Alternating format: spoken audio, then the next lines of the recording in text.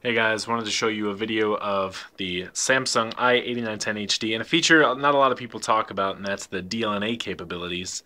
What I'm going to do, I'm going to go ahead and launch the DLNA application on here. And to show you my setup while it's starting, I have my PlayStation 3 hooked up to my high-def TV. I believe my TV is only 720p, which is fine.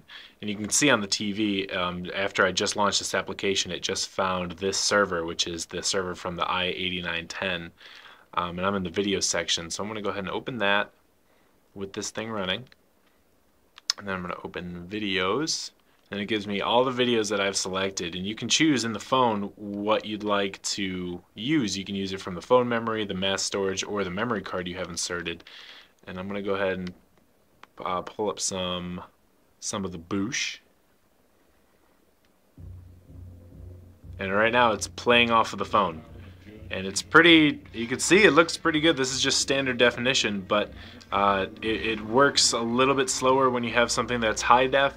And it depends on what your DLNA device is going to be able to play. But overall, no problems whatsoever. And it's fast too. I mean, it reads everything that's on here without any slowdown or anything like that. I can even go into my photos, my music. It'll pull whatever I want it to. Right now I only have it set to videos, but it pulls everything. So pretty cool feature. I've never really seen that before, and it kind of gives us a new way to use a way to watch the videos on our phone through our TV instead of having to use a TV out cable. I'm pretty impressed.